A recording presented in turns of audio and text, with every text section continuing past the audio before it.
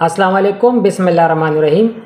In the exam, if the pleural effusion is full column, then what is the diagnosis? We will discuss this important point in this video. So first of all, in the exam during presentation, you should always tell the exact location of pleural effusion. Saying only the pleural effusion is on the right or the left side is not enough. You should tell the examiner that pleural effusion is in the lower part of the chest, or it is in up to the middle part of the chest, or it is full column. I will tell you my experience in the exam. The examiner asked me what is the exact location of pleural effusion.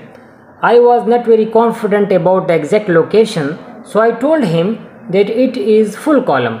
Then the examiner told me that full column effusion is always malignant. So are there any other signs of malignancy? So I was stuck. So the point to be noted here is that full column effusion is always malignant until and unless proved otherwise.